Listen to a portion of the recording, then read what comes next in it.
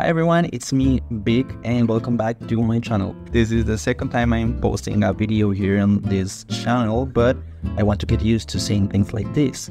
Basically, today I'm going to be sharing with you some process I record while painting this piece right here. It's a fun art from a scene I saw on Scott Pilgrim's Take Off, a Netflix show. So yeah, I hope you can enjoy the process, and we'll be seeing each other in our next videos, I think. So yeah, enjoy.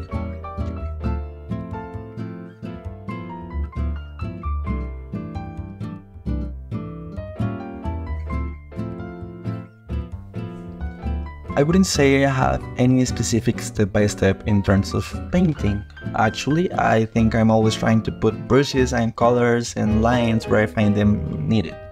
In this case, Ramona's face was a bit of a challenge since I'm not used to painting this kind of anime or chibi proportions. You can see that I play a little bit with the smudge tool as a liquify one, since Paint Tool site doesn't have a liquify tool, but I think at the end I got it right.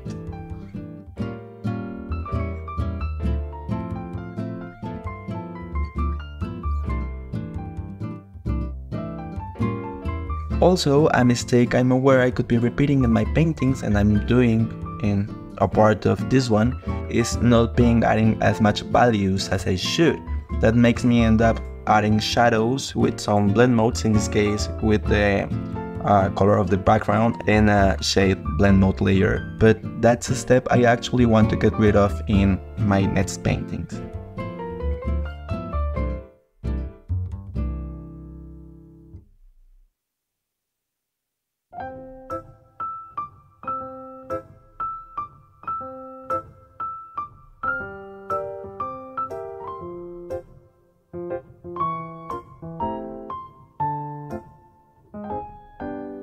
Once I finished polishing Ramona's face, I continued with her clothes, and I'm not lying if I say that I suffered with this part.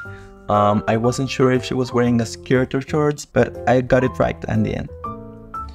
In most of the cases where I feel like the painting is looking off, I tend to ask someone around me if something is weird looking.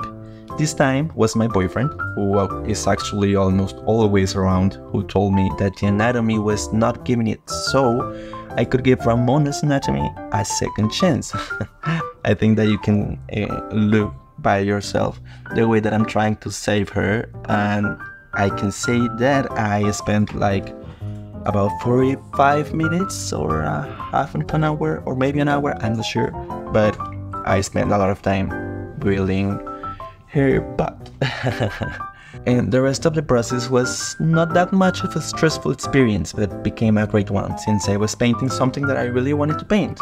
I've been doing commissions for about 5 or 6 years now, and of course I'm grateful for the paintings I've made, but I have gotten kind of distracted when it comes to painting because I love doing it without money involved.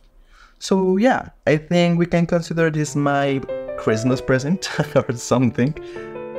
To be honest, I really enjoyed coming back to this kind of spaces where I paint for myself and not using clients or commissions as an excuse to do it.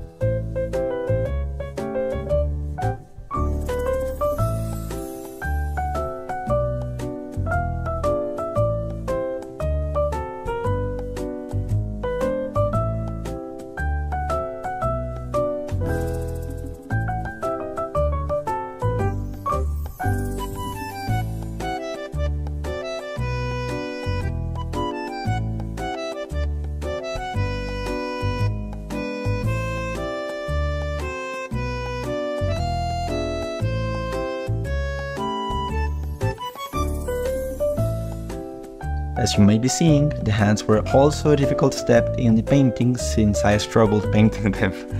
Actually, I love painting hands because I love how soft or tough they can look depending on the way you draw them, but I would be lying to you if I hide that I was leaving them for the end of the process since I didn't want it to try two hands holding each other.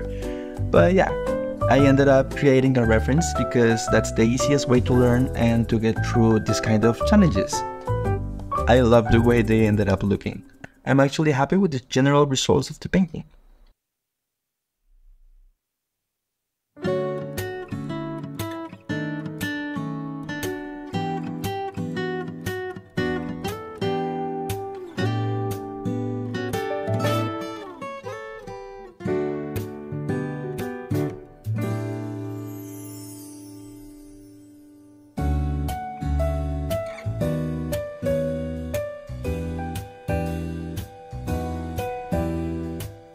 This is what the process left us. Again, I'm happy to share with you this piece of me and to be able to start looking at videos as another way to do what I love doing while I maybe get to share my journey with others. Hope you enjoyed the video and thanks for watching it to the end. Promise I'll keep painting so we can get to see each other in another opportunity. So yeah, bye bye.